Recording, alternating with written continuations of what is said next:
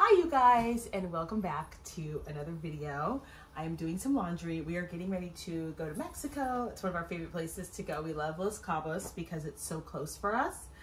So we're taking a mini vacation, only like a few days, so it won't be really long, but I'm doing laundry and just packing and all of that. And so I was like, okay, I'm gonna hop on here and share these 3 tips with you guys about weight loss. So what I want to talk about in today's video is if you are struggling to lose weight and you are perfectly on plan, you're doing your exercise, you're counting your macros, or you're eating whatever you're supposed to be eating, whatever plan you have, and you're not losing weight, you need to ask your doctor for these 3 tests. And these are not the only tests. This is not a comprehensive list, but this is a list of tests that should be free or should be low cost with your insurance if you have it. Now, of course, if you don't have insurance, you can always go to a lab and just ask for these tests, and then you do have to pay. But you need to ask your doctor for these 3 tests. So the first thing you want to ask for is vitamin D.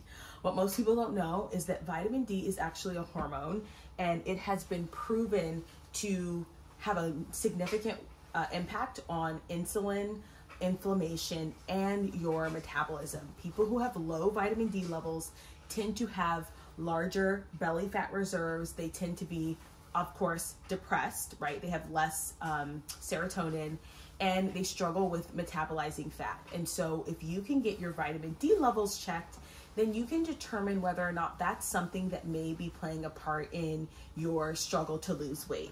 For me, I had low vitamin D for a very long time, and I had low energy, and I struggled to lose weight even if I was doing like low carb and fasting. So double check your vitamin D, and then make sure that your doctor recommends a supplement for you if you need it. If you are Black, please understand the sun is not enough. One of the beautiful things about being Black is that Black don't crack, unless you're unhealthy. Black don't crack, but that also means that we don't absorb as much vitamin D from the sun, so we have to be in the sun for much longer. And a lot of times, even then, our beautiful, thick, brown skin does not absorb the vitamin D into our bloodstream, so we need to be taking a vitamin D supplement. I highly recommend a vitamin D D3K2 tincture if that's what is recommended for you. If you need more vitamin D, I highly recommend that. I just do something that's under the tongue. I'm not into pills. I'm into the easiest way to get things into your bloodstream, which is like through the mouth or through the skin.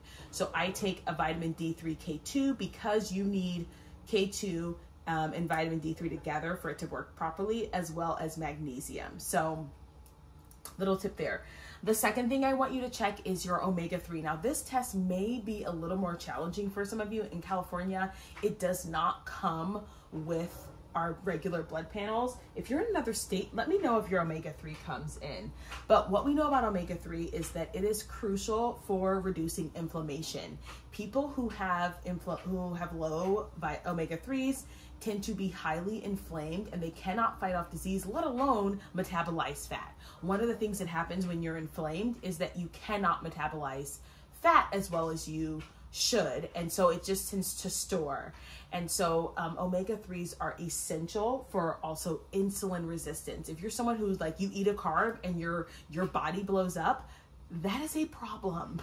That is not normal, and your body shouldn't do that. So you want to make sure that your your omega-3 levels are intact or at where they should be. And if they're not, make sure you get a high potency, wild-caught, mercury-free omega-3. You don't want a dirty omega. You want a clean one. In the same way that I don't eat farmed fish, I do not take omegas from farmed fishes for fish either.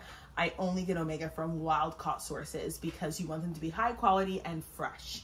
Okay, I know some people don't like omegas because of the burping smell, but whatever. I don't care. My health is my health, right?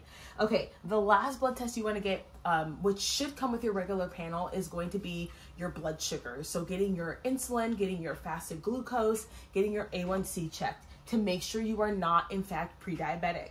Now, please understand that people can look healthy and have pre-diabetes, right? Someone who's pre-diabetic may begin to struggle with insulin resistance, which means that your body cannot handle carbohydrates. Your body is tired of pumping out insulin to support the digestion of carbohydrates and the metabolization of carbohydrates. So you become insulin resistant. And people who have higher glucose levels, higher blood sugar levels, tend to go down that path.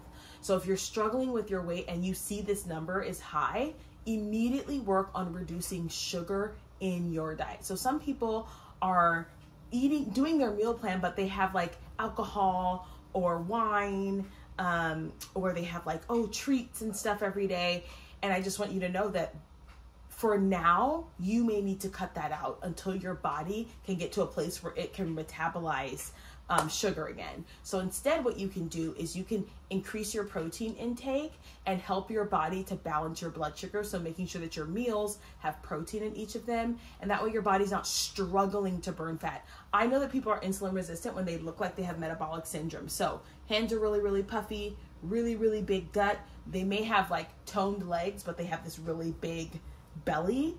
They tend to have a lot of like excess fat right here in their neck and face area. It's very estrogenic looking. So that is something, if you're struggling with that, go ahead and get that checked out. I highly recommend it. For all my clients, I suggest that they get blood work if they have insurance, just to make sure that everything is okay.